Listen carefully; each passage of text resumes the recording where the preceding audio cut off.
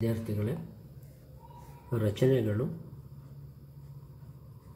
ಅಭ್ಯಾಸ 6.1ರಲ್ಲಿ ಪ್ರಶ್ನೆ 6 ನೋಡೋಣ. B C is equal to 7 centimetre, angle B is equal to 45 degree, angle A is equal to 105 degree ಇರುವಂತೆ ತ್ರಿಭುಜವನ್ನು ರಚಿಸಿ. ನಂತರ ಮತ್ತೊಂದು ತ್ರಿಭುಜವನ್ನು ಅದರ ಬಾಹುಗಳು ತ್ರಿಭುಜ ಎ ಬಿ ಸಿ ಅನುರೂಪ ಬಾಹುಗಳ 4/3 ಇರುವಂತೆ ರಚಿಸಿ ಅಂತ ಕೊಟ್ಟಿದ್ದಾನೆ. ಫಸ್ಟ್ ಬಂತು ಬೇಸನ್ನು ಎಳ್ಕೊಳ್ಳೋಣ.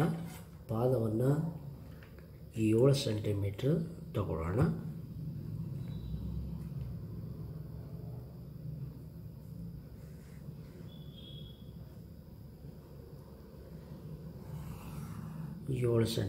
ತಗೊಳ್ಳೋಣ. ಅದಾದಮೇಲೆ ಇದು ಬಿ ಮತ್ತು ಸಿ ಆಗಿರ್ತಕ್ಕಂಥದ್ದು. ನೆಕ್ಸ್ಟ್ ಆ್ಯಂಗಲ್ ಬಿನಲ್ಲಿ 45 ಡಿಗ್ರಿ ಇದೆ. ಕೋನಮಾಪಕದಿಂದಲಾದರೂ ತಗೋಬೋದು, ಇಲ್ಲ ನಾವು ಕಂಪಾಸ್ನಿಂದ ಕೂಡ ತಗೋಬೋದು. ನಾನು ಕಂಪಾಸ್ನಿಂದಲೇ ತಗೊಳ್ತೀನಿ. ಮಾಮೂಲಿಯಾಗಿ ನಾವು ಹೇಳಿರ್ತಕ್ಕಂಥದ್ದು ನಿಮಗೆ ಗೊತ್ತಿದೆ. ಒಂದು ಕಂಸವನ್ನು ತಗೊಳ್ಳೋದು. ಅದಾದಮೇಲೆ 3 ಭಾಗ ಮಾಡಿದರೆ ಫಸ್ಟಿಂದು 60 ಡಿಗ್ರಿ, ಎರಡನೇದು 120 ಡಿಗ್ರಿ, ಮೂರನೇದು 90 ಡಿಗ್ರಿ ಸಿಗುತ್ತೆ ನಮಗೆ. ಹಾಗೆಯೇ ಇದರಲ್ಲಿ 90 ಡಿಗ್ರಿ ಮತ್ತು ಸಿಗ್ತಕ್ಕಂಥದ್ರಲ್ಲಿ ಈ 60 ಡಿಗ್ರಿಯಿಂದ ಮೇಲ್ಗಡೆ ಒಂದು ಕಂಸ, ಹಾಗೆಯೇ ಇಲ್ಲಿದ್ದ ಒಂದು ಕಂಸವನ್ನು ಎಳೆದುಬಿಟ್ರೆ ನಮಗೆ ಅದು 90 ಡಿಗ್ರಿ ಆಗುತ್ತೆ.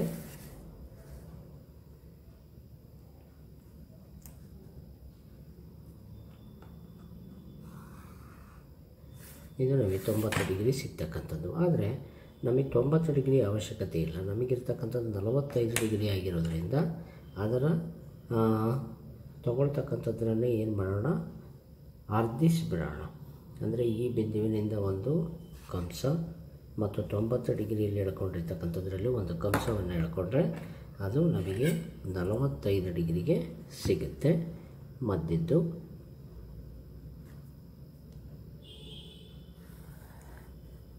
ಇದು ನಮ್ಮದು 45 ಡಿಗ್ರಿ ಆಗಿರ್ತಕ್ಕಂಥದ್ದು. ಆಮೇಲೆ angle A is equal to 105 degree ಇದೆ. ಆದರೆ ನಮಗೆ ಕೊಟ್ಟಿರೋದು ಬಿ ಮತ್ತು ಸಿ ಆಗಿರೋದ್ರಿಂದ 105 ಡಿಗ್ರಿಯನ್ನು ಯಾವ ಬಿಂದುವಿನಲ್ಲಿ ಇಟ್ಕೋಬೇಕು ಅಂತಂದೇಳಿ ಗೊತ್ತಿಲ್ಲ. ಅದಕ್ಕೋಸ್ಕರ ಏನು ಮಾಡೋಣ, ತ್ರಿಭುಜವನ್ನು ತೊಗೊಂಬಿಡೋಣ. ತ್ರಿಭುಜದ ಮೊತ್ತವನ್ನು ತಗೊಳ್ಳೋದಾದರೆ ಇಲ್ಲಿ ನಾವು ಒಂದು ತ್ರಿಭುಜವನ್ನು ತಗೊಂಡ್ರೆ ಇದು ಎ, ಇದು ಬಿ ಮತ್ತು ಸಿ. ಇಲ್ಲಿ ಎ ಕೋನ 105 ಡಿಗ್ರಿ, ಇದು 45 ಡಿಗ್ರಿ. ಸಿ ಕೋನದ ಅಳತೆಯನ್ನು ಕಂಡುಹಿಡ್ಕೊಂಡು ಸಿಯನ್ನು ಎಳೆದುಬಿಟ್ವಿ ಅಂದರೆ ನಮಗೆ 105 ಡಿಗ್ರಿ ಸಿಗುತ್ತೆ. ಹಂಗಾಗಿಬಿಟ್ಟು angle A plus angle B plus angle C is equal to 180 degree. 105 plus 45 plus angle C is equal to 180 degree. Angle C is equal to 180, 105, 145 ಅಂದರೆ minus 150 ಆಗುತ್ತೆ. Angle C is equal to 30 degree ಆಗುತ್ತೆ. ಅಂದರೆ C ಕೋನವನ್ನು 30 ಡಿಗ್ರಿಯನ್ನು ಹೇಳ್ಕೊಳ್ಳೋಣ. 30 ಡಿಗ್ರಿಯನ್ನು ಎಳೆಯೋದಾದರೆ ಅದೇ ಕೈವರ ತಗೊಂಡು ಒಂದು ತ್ರಿಜ್ಯವನ್ನು ಕಂಸವನ್ನು ಎಳ್ಕೊಳ್ಳಿ. ಅದಾದಮೇಲೆ ಒಂದು ಕಂಸವನ್ನು ಮತ್ತೆ ಗುರುತು ಮಾಡಿಕೊಳ್ಳಿ. ಅದು 60 ಡಿಗ್ರಿ ಆಗುತ್ತೆ. ಅದೇ ಕಂಸದಿಂದ ಮತ್ತೆರಡು ಕಂಸಗಳನ್ನು ಎಳ್ಕೊಂಡ್ರೆ ಒಂದು ಬಿಂದು ಸಿಗುತ್ತೆ ನಮಗೆ. ಅದು ನಮ್ಮದು 30 ಡಿಗ್ರಿ ಆಗ್ತಕ್ಕಂಥದ್ದು.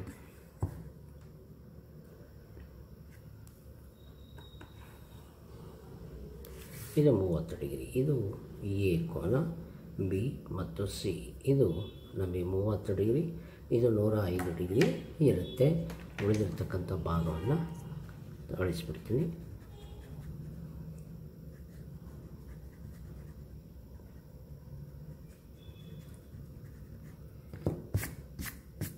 ಇದು ನಮಗೆ ಬಿ ಸಿ ಆಯಿತು. ಈಗ ನಮಗೆ ಬೇಕಾಗಿರ್ತಕ್ಕಂಥದ್ದು 4/3 ಬೇಕಾಗಿರ್ತಕ್ಕಂಥದ್ದು. ಅದರಿಂದ ಬಿಯ ಕೆಳಭಾಗದಲ್ಲಿ ಅಂದರೆ ಬಿ ಸಿಯ ಕೆಳಭಾಗದಲ್ಲಿ ಒಂದು ರೇಖೆಯನ್ನು ಎಳ್ಕೊಳ್ಳೋಣ. ಲಘು ಕೋನದ ರೇಖೆಯನ್ನು ಅದನ್ನು ಎಕ್ಸ್ ಅಂತ ತಗೊಳ್ಳೋಣ. ಇಲ್ಲಿ 4 ಇರೋದ್ರಿಂದ 4 ಭಾಗ ಮಾಡಿಕೊಳ್ಳೋಣ. 1 2 3 ಮತ್ತು 4. ಹಾಗೆಯೇ ಇಲ್ಲಿ ನಮಗೆ B1 B2 B3 B4 ಇಲ್ಲಿ ಛೇದ ಯಾವುದಿರುತ್ತೋ ಅದನ್ನು ನಾವು ಈ ಶೃಂಗ ಬಿಂದುವಿಗೆ ಸೇರಿಸಬೇಕಾಗಿರತಕ್ಕಂಥದ್ದು. ಹಾಗಾಗಿಬಿಟ್ಟು ನಾವು B3ಯನ್ನು Cಗೆ ಸೇರಿಸಿಬಿಡೋಣ.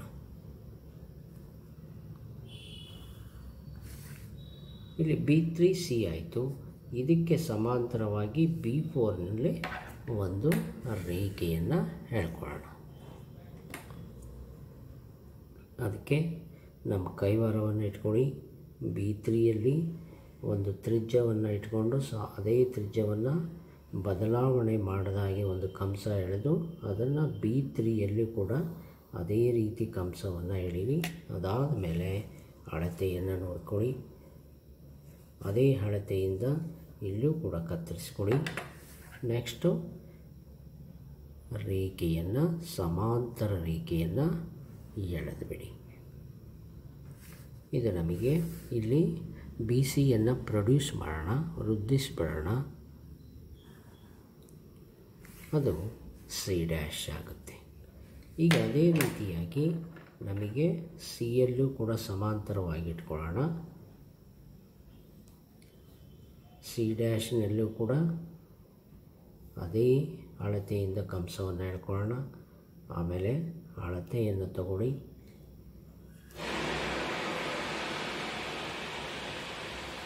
ಅಳತೆಯನ್ನು ಎಳ್ಕೊಂಡು ಅದೇ C' ಅಳತೆ ತಗೊಳ್ಳಿ. ಅದಾದ ಮೇಲೆ ABಯನ್ನು ಮುಂದಕ್ಕೆ ಪ್ರೊಡ್ಯೂಸ್ ಮಾಡಿಕೊಳ್ಳಿ. ನೆಕ್ಸ್ಟ್ C' BCಗೆ ಪ್ರೊಡ್ಯೂಸ್ ಮಾಡಿದ್ದೀರಲ್ಲ ಅಲ್ಲಿಗೆ ಆ ಸಮಾಂತರ ರೇಖೆಯನ್ನು ಎಳೆದ್ಬಿಡಿ.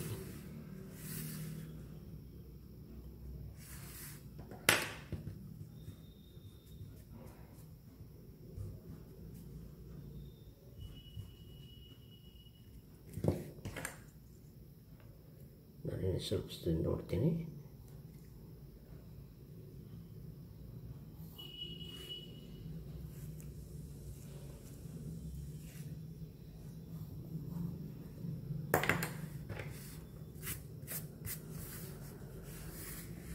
ಇಲ್ಲಿ AB ರೇಖೆಯನ್ನು ಪ್ರೊಡ್ಯೂಸ್ ಮಾಡ್ಕೊಳ್ತೀನಿ. ನೆಕ್ಸ್ಟು ಇದಕ್ಕೆ ಸಮಾಂತರವಾಗಿರ್ತಕ್ಕಂಥ ರೇಖೆಯನ್ನು ಹೇಳ್ಕೊಳ್ತೀನಿ.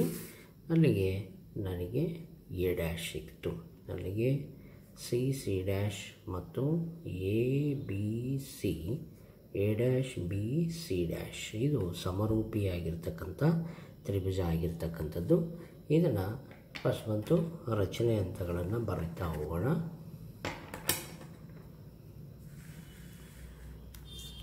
ರಚನೆ ಹಂತಗಳನ್ನು ತಗೊಂಡ್ರೆ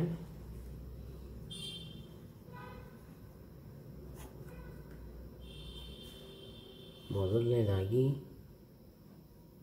BCಯನ್ನು 7 ಸೆಂಟಿಮೀಟರ್ ರೇಖಾಖಂಡವನ್ನು ಎಳೆಯಿರಿ. ಹಾಗೆಯೇ ಸೆಕೆಂಡ್ ಬಂತ್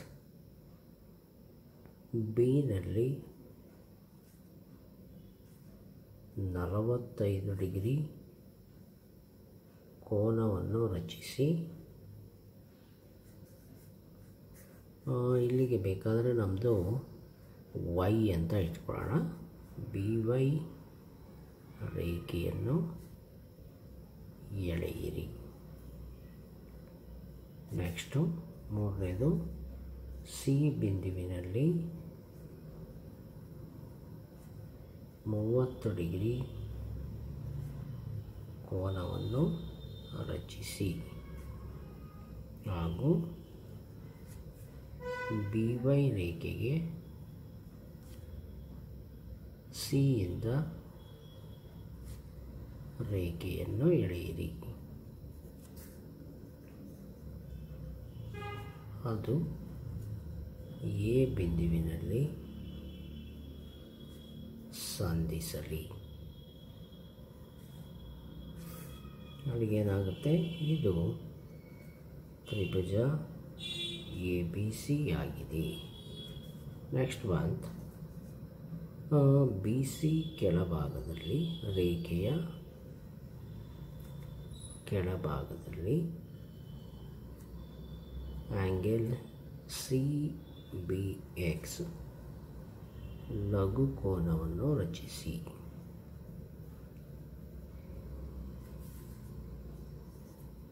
ಬಿ ಎಕ್ಸ್ ರೇಖೆಯನ್ನು ಎಳೆಯಿರಿ. ಬಿ ಎಕ್ಸ್ ರೇಖೆಯನ್ನು ಎಳೆಯಿರಿ. ರೇಖೆಯ ಮೇಲೆ ಸಮ ತ್ರಿಜ್ಯಗಳಿಂದ 4 ಬಿಂದುಗಳನ್ನು ಗುರುತಿಸಿ.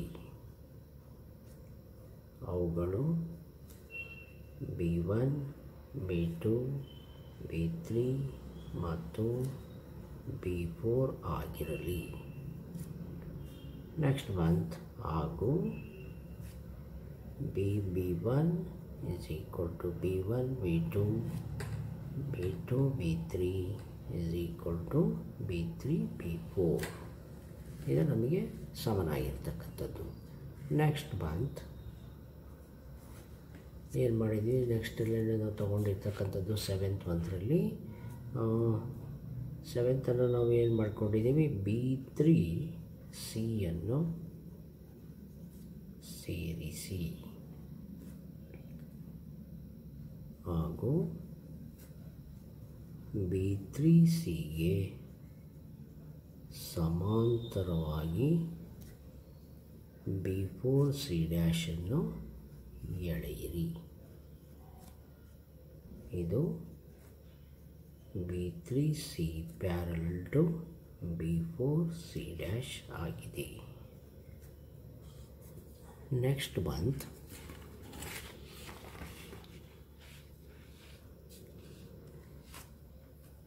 ಎಂಟನೇದು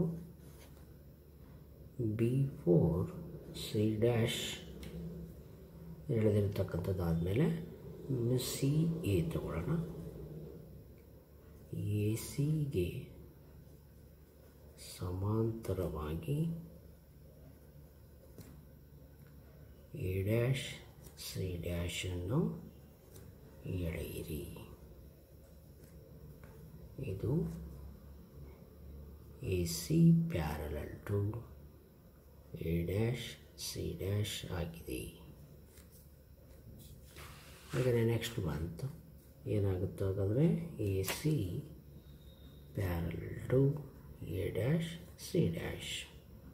ದೇರ್ಫೋರ್ ತ್ರಿಭುಜ ಎ ಬಿ ಸಿಗೆ ಸಮರೂಪಿಯಾದ ತ್ರಿಭುಜ A dash B C dash ಆಗಿದೆ. ಇದು ನಮ್ಮದು ಫಸ್ಟ್ ಮಂತಿದ್ದು. ನೆಕ್ಸ್ಟ್ ಸಮರ್ಥನೆಯನ್ನು ತಗೊಳ್ಳೋಣ. ಸಮರ್ಥನೆಯನ್ನು ಇದೇ ತ್ರಿಭುಜದ ಮೇಲೆ ಇಟ್ಕೊಂಡು ತಗೊಳ್ತೀನಿ ನಾನು. ಫಸ್ಟ್ ಮಂತು ತ್ರಿಭುಜವನ್ನು ತಗೊಳ್ಳೋದಾದರೆ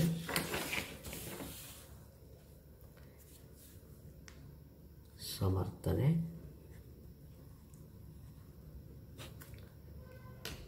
ಏನಿದೆ, ನಮ್ಮದು ಸಮರ್ಥನೆಯನ್ನು ನಾವು ಪ್ಯಾರಲಲ್ ರೇಖೆಯನ್ನು ಎಳ್ಕೊಂಡಿರೋದ್ರಿಂದ ಅದನ್ನೇ ರೇಖೆಯನ್ನು ನಾನು ತಗೊಳ್ತೀನಿ. B3 C parallel to B4 C dash. ಯಾವುದರಿಂದ ನಾವೇ ರಚನೆ ಮಾಡಿಕೊಂಡಿರೋದ್ರಿಂದ. ಹಾಗೆಯೇ ಮೂಲ ಸಮಾನುಪಾತತೆಯ ಪ್ರಮೇಯ ತಗೊಳ್ಳೋದಾದರೆ B3 divided by B3 by B4 is equal to BC by C dash. ಇದು ನಮಗೆ ಬರ್ತಕ್ಕಂಥದ್ದು ಯಾವುದರಿಂದ ಬಂದಿರತಕ್ಕಂಥದ್ದು, ಥೇಲ್ಸನ ಪ್ರಮೇಯ. ಇದನ್ನು 1 ಅಂತ ಇಟ್ಕೊಳ್ತೀನಿ. ಆದರೆ B3 is equal to B3 B4 is equal to ಏನಾಗಿದೆ, 1 2 3 ಇದೆ, ಸಿ ಡ್ಯಾಶ್ ಏನಿದೆ 1 ಇದೆ. ಯಾವುದರಿಂದ ನಾವೇ ರಚನೆ ಮಾಡಿಕೊಂಡಿರೋದ್ರಿಂದ ಇದನ್ನು 2 ಅಂತ ಇಟ್ಕೊಳ್ಳೋಣ. 1 ಮತ್ತು 2ರಿಂದ BC ಬೈ CC ಡ್ಯಾಶ್ ಏನಾಯಿತು 3/1 ಆಯಿತು. ಆದರೆ ನಾನು ರೆಸಿಪ್ರೋಕಲ್ ಮಾಡಿಕೊಂಡ್ರೆ, ವಿಲೋಮ ಮಾಡಿಕೊಂಡ್ರೆ CC ಡ್ಯಾಶ್ BC = 1/3. ಇದನ್ನು 3 ಅಂತ ತೊಗೊಳ್ತೀನಿ. ಈಗ ನನಗೆ ಬೇಕಾಗಿರ್ತಕ್ಕಂಥದ್ದು BC ಮತ್ತು CC ಡ್ಯಾಶ್ನಲ್ಲಿರ್ತಕ್ಕಂಥ ಅನುಪಾತಗಳು ಬೇಕು. ಆ ಅನುಪಾತಗಳಿಗೆ ತಕ್ಕಾಗೆ ನಾವು ತಗೋಣ. ಏನು ತೊಗೋಬೋದಾಗಾದರೆ BC C ಡ್ಯಾಶ್ನಲ್ಲಿ ಇರ್ತಕ್ಕಂಥದ್ದು ಅಂದರೆ BC ಡ್ಯಾಶ್ ಬೈ BC ದೊಡ್ಡ ತ್ರಿಭುಜ ಮತ್ತು ಸಣ್ಣ ತ್ರಿಭುಜ BC ಡ್ಯಾಶ್ನ ಏನು ಬರೀಬೋದು BC + CC dash by BC BC by BC plus separate ಮಾಡಿಕೊಂಡ್ರೆ CC dash by BC implies ಏನಾಗುತ್ತೆ BC ಕ್ಯಾನ್ಸಲ್. CC ಡ್ಯಾಶ್ BCಗೆ 1/3 ಇದೆ. 1 + 1/3 3 3 1 + 1 4 4/3 ಆಯಿತು. ಯಾವುದು BC ಡ್ಯಾಶ್ BC. ಇದನ್ನು 4 ಅಂತ ಇಟ್ಕೊಳ್ಳೋಣ. ಹಾಗಾದರೆ ತ್ರಿಭುಜ ಯಾವುದು ABC ಮತ್ತು A ಡ್ಯಾಶ್ ಇದು A ಡ್ಯಾಶ್ BC ಡ್ಯಾಶ್ ಮತ್ತು ABC ತ್ರಿಭುಜಗಳಲ್ಲಿ ಏನಾಗಿದೆ, ಈ ಕೋನ ಈ ಕೋನ ಈ ಕೋನ ಈ ಕೋನ ಕೋನ ಇದರಿಂದ ತ್ರಿಭುಜ A dash BC dash similar triangle ABC ಯಾವುದರಿಂದ ಬರ್ತಕ್ಕಂಥದ್ದು ಕೋನದಿಂದ. ಹಾಗಿದ್ಮೇಲೆ ನಾವು ಅನುಪಾತಗಳನ್ನು ಬರ್ಕೊಂಡ್ರೆ ಏನು ಬರುತ್ತೆ A dash B by AB BC dash by BC A dash C dash by AC. ಆದರೆ BC ಡ್ಯಾಶ್ ಬೈ BC ಏನಿದೆ 4/3 ಇದೆ 4/3 ಆಗ್ತಕ್ಕಂಥದ್ದು. ಯಾವುದರಿಂದ 4ರಿಂದ. ಇದು ನಮ್ಮದು ಸಮರ್ಥನೆಯನ್ನು ತೋರಿಸ್ತಕ್ಕಂಥದ್ದು. ಇದಿಷ್ಟು ಕೂಡ ನಿಮಗೆ ಹೇಳಿದ್ದೀನಿ. ಏನಾದರೂ ಡೌಟ್ಸ್ ಇದ್ದರೆ ಕಮೆಂಟ್ ಮಾಡಿ ಅಂತ ಹೇಳ್ತಾ ಮತ್ತೊಮ್ಮೆ ನಿಮ್ಮೆಲ್ಲರಿಗೂ ಕೂಡ ಧನ್ಯವಾದಗಳು.